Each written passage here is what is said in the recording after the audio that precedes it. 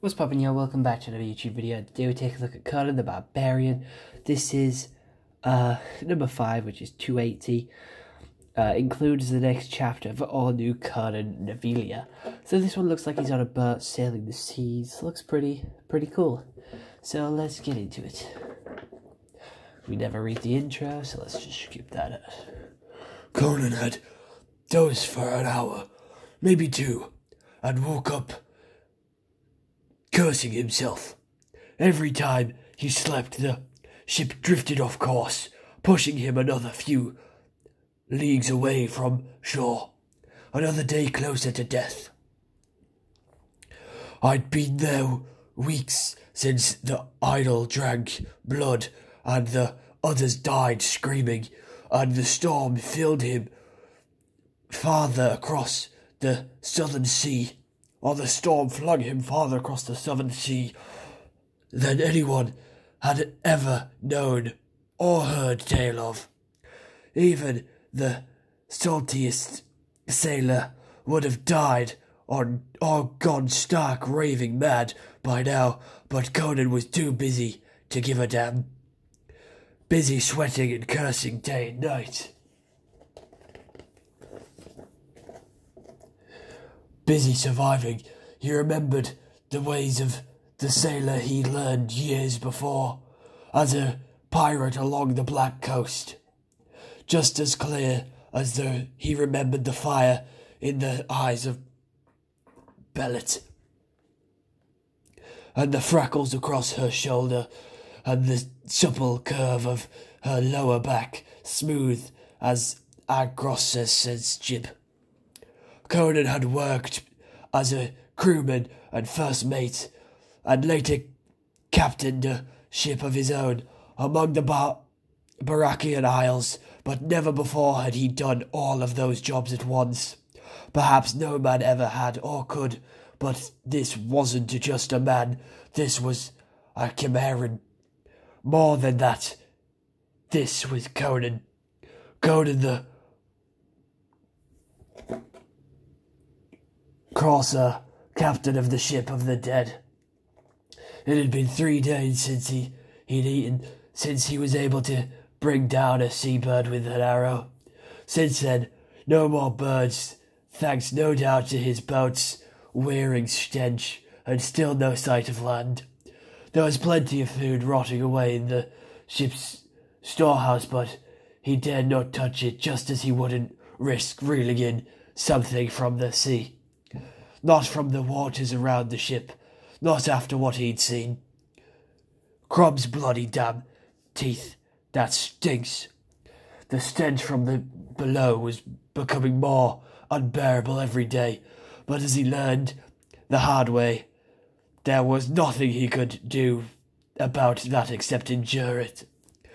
All this death, he thought, all the bloody, briny ruin, all because of some damned wooden idol. As the gods were as his witness, Conan swore this was the worst boat trip in the history of seafarings. It had been simply enough. He'd booked passage on a Verdarian merchant ship and bounded for Massateria, where the arcade collector hooed, where Conan was eagerly awaiting his prize.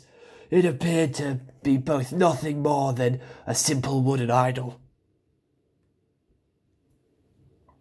But given how furiously the acolytes of Yamisha had fought to keep it, Conan knew it must have great value and dark power. He kept it wrapped at all times. Even then, his flesh burned when he touched it, and what little he glimpsed of its figure through the ancient cloth left him tossing and turning in his sleep each night, especially once the ship reached the Black Coast, the infamous haven of buccaneers. Conan's fears were quickly justified when one night the dreaded cry went up from this ship's watch. "Pirates, ho! Pirates, ho!" The Vengarians had sailed this route many times as usual. They paid a tribute to the pirate captains to buy safe passage. This time, however, their money only bought them bloodshed. Conan had hoped to travel fastest by ship, but it turned out that word of his cargo had travelled even faster. Someone knew what he carried, and he hired the bloodthirstiest of pirates to acquire it. There it is. Kill this dog and take the idol.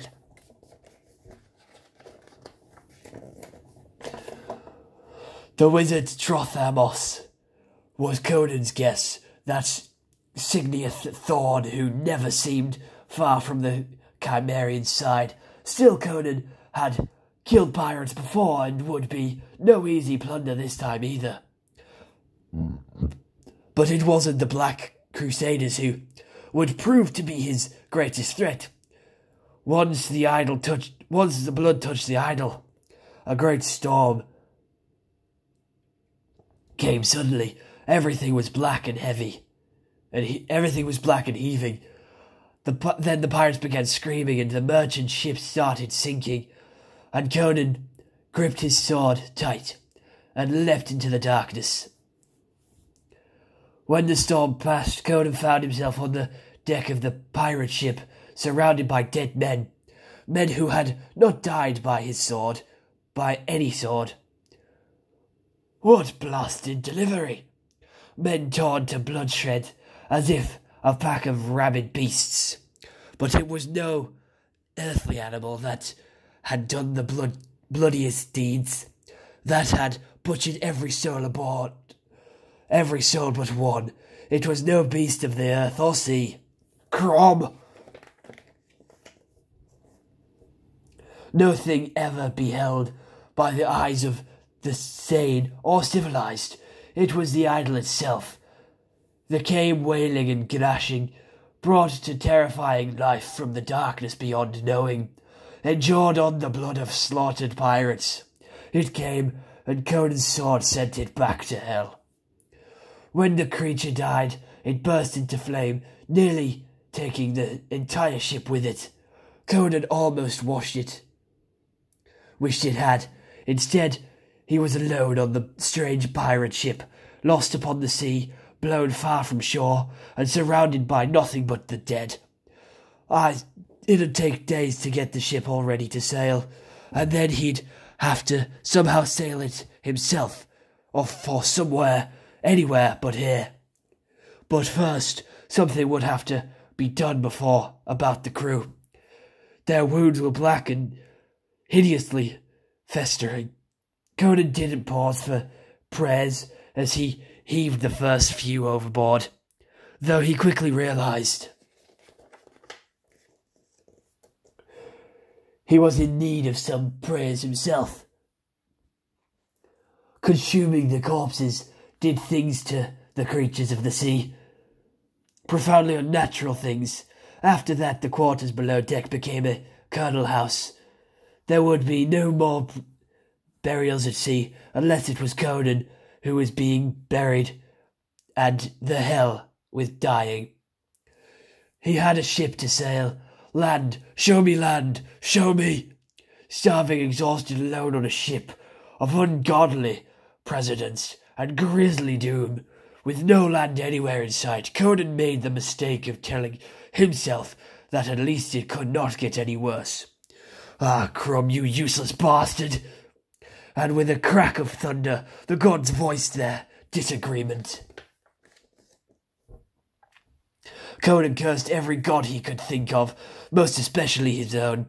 It was the longest night of his life. But the Chimerian vowed that what the hell is this now? It would be the last. The storm passed, the misery did not. The rat must have gotten the bodies, been changed by its feeding. The same way as the sharks. One bite from the thing like that, and Conan knew it would change as well. If he hadn't already, how much longer could he hold out? He wondered, how hungry would he have to be? before he would think about doing what the rat had done. Conan assured himself he would never know before that day came. He'd rather eat his own sword. That resolve would be tested. Its sails ruined by the storm, the ship drifted aimlessly. So did Conan. For the lack of another companion, he took to talking to his sword. He told it tales of adventures, the lost treasures, unthinkable monsters, and fair wonders, the cold call of home. Conan told the sword his darkest secrets, his deepest unspoken truths, its dreams and desires. He told it he was afraid, and there were times late at night when the sea was still and the cracking ship went silent as death. That Conan was alone, the cold wet darkness, shivering and starving, was certain beyond a doubt. Never before had Conan felt such joy at the sight of strange sails. "All men to arms! Ha! Time to get back to work, boys!" "Is that a mirage? Can't be. Pirates! If I surrendered to them, they would plunder his ship and unleash unimaginable horrors. If he fought them alone and starved, he would surely die. No matter the flag that flapped above them. It was an easy choice to make. To hell with the gods. All I need is you."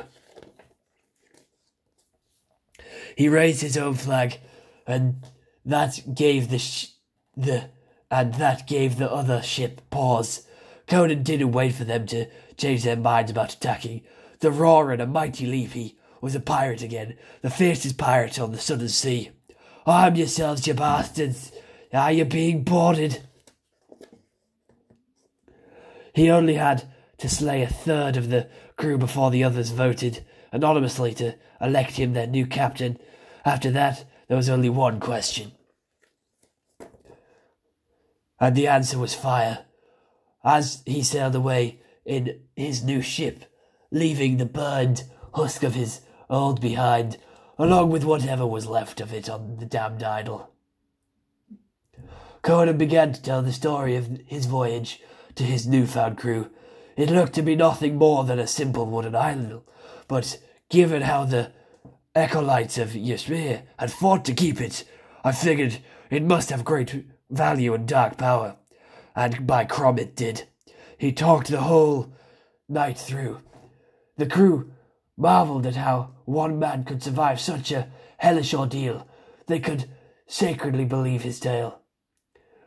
So he told it again and again, the next night, and the whole time he feasted and drank and laughed. He sang sea songs no Chimeran tongue had ever uttered. He led toasts to all the gods. Here's to the Finnish bastards who made those sharks. But most, he enjoyed the noise, happy to no longer be alone. The Chimeran had been all over the world and found most of the people in any local to be the same manner of fools, but despite his own drooping disposition and violent dismissal of immiscible might lead you to believe there was something that drew the Chimerian to the company of others. Conan knew he was not meant to be alone.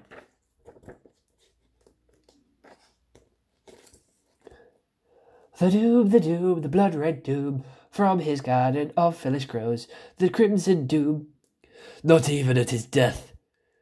There is power, power, power in the blood, from the tower, tower, tower comes the flood. In his name the world shall bleed, rise it will, rise from the blood seed. So other than that, that is the end of this Conan comic. I hope you all enjoyed it. It was quite good. I did enjoy this one. It was a very good sort of ocean trip. So other than that, I hope you all enjoyed this YouTube video. See you all next one. Have a nice day, and goodbye. Stay home and stay safe.